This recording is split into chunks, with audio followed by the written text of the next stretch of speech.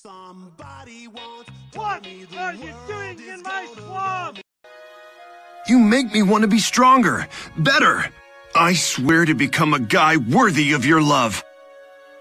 Really? Because if you're lying, I'll cut you. I'll cut you to the fucking bone! I hate the fact that my room is so small. I think I have all the space I need. Just do what I did.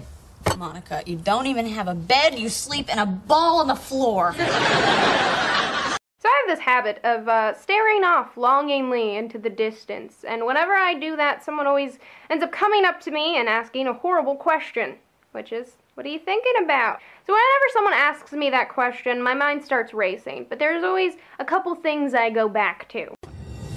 Cut their throats and drink the children's blood, Waldor. Their youth will be your youth.